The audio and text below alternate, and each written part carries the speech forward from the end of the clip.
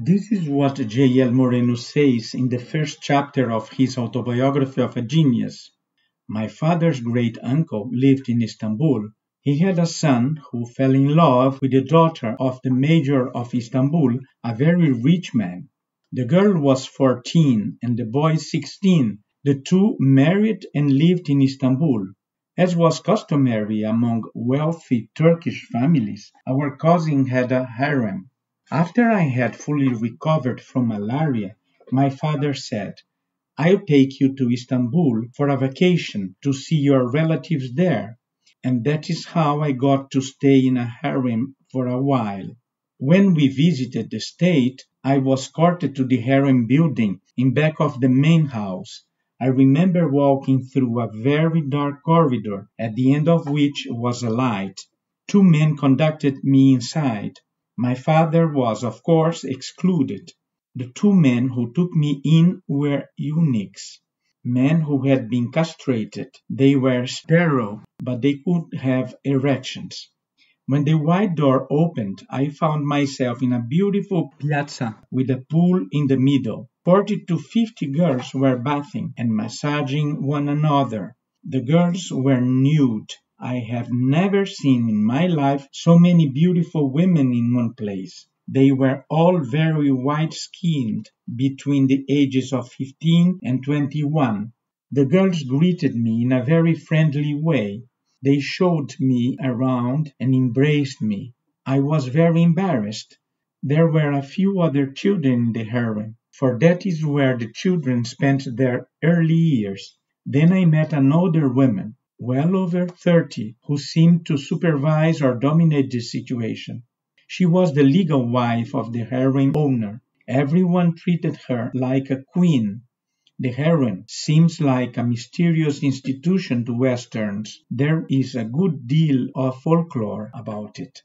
In essence, the harem was a social mechanism for taking care of surplus, unattached women in the society. A woman had either to be married or a concubine attached to the household.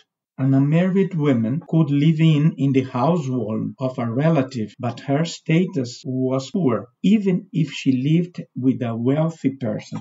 A man could have as many as 4 wives under Islamic law and as many concubines as he could support. There was no prostitution in Islamic nations. Concubines were the property of the harem owner. There was a busy market in their buying and selling. Girls were sold for cash or traded for sheep, textiles, or any other commodity that the buyer and seller could agree upon. It was always possible for a concubine to buy her freedom and have a legal marriage arranged for her, if she could find the dowry. According to the rules, the harem owner was obligated to care for the women as long as they lived.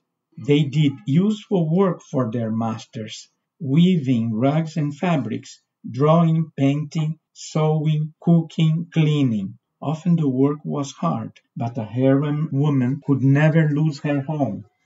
Only the owner of the harem had access to the concubines, although it was the custom of hosts in some Islamic nations to share their concubines with their guests. The eunuchs in the harem I visited coupled freely with the girls. Since there was no possibility of pregnancy, it was perfectly all right. On the whole, there was a tendency for the women to avoid pregnancy if they could. That may explain why there were so few children around while I was there. The girls were primarily concerned with preserving their youth and beauty, and they seemed to spend most of their time tending their bodies and faces. The money spent on cosmetics must have been staggering. They oiled themselves, used perfumes, had massages and baths. Women aged fast in Turkey, and by the time a woman was 30, she had to be extremely careful with her looks. While I was in Istanbul, I was betrothed to the 9-month-old daughter of my father's cousin. It was all arranged beforehand, a simple ritual which I cannot recall. I remember asking my father if I should send the baby a gift.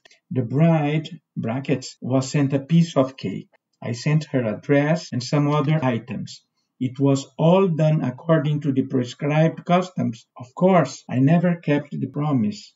In any case, child marriage was abolished when Ataturk came to power in 1923. He also abolished the harem and concubinage.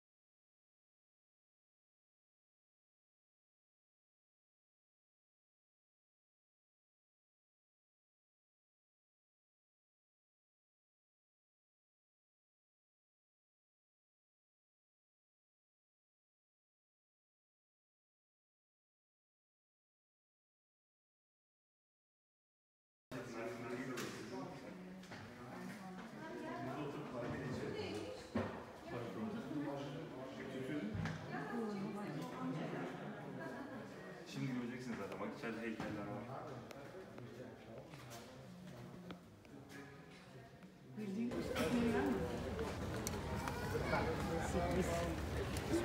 And this was the office of the Sultan. Follow me, I want to show you.